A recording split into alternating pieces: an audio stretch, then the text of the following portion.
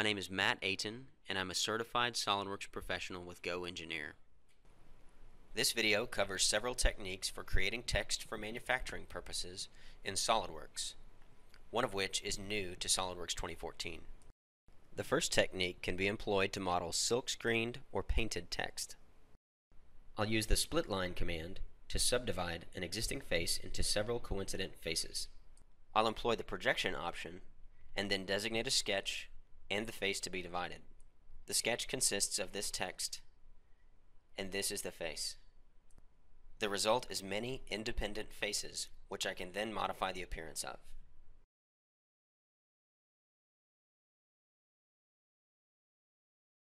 Modifying appearances is covered in other videos.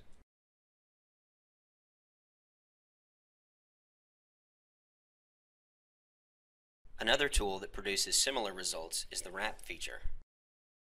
It can be used where text needs to be wrapped around a non-flat face. I'll employ the scribe option to subdivide an existing face into multiple coincident faces.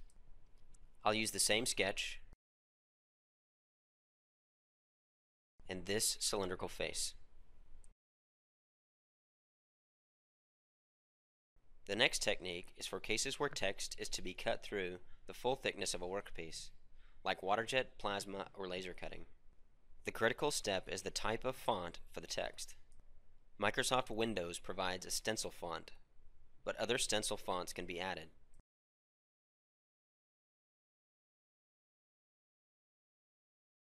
Stencil fonts create text where interior shapes remain connected. There are no islands in letters like O, E, and D. The last technique is new for SOLIDWORKS 2014 and is for engraving and other similar machining processes.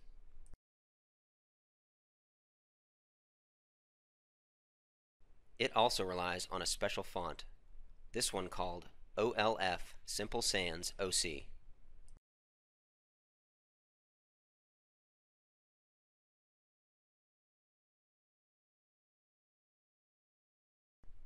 The text produced consists of single-stroke characters rather than closed shapes. It is, of course, unsuitable for features where closed profiles are required. This has been Matt Ayton with GoEngineer.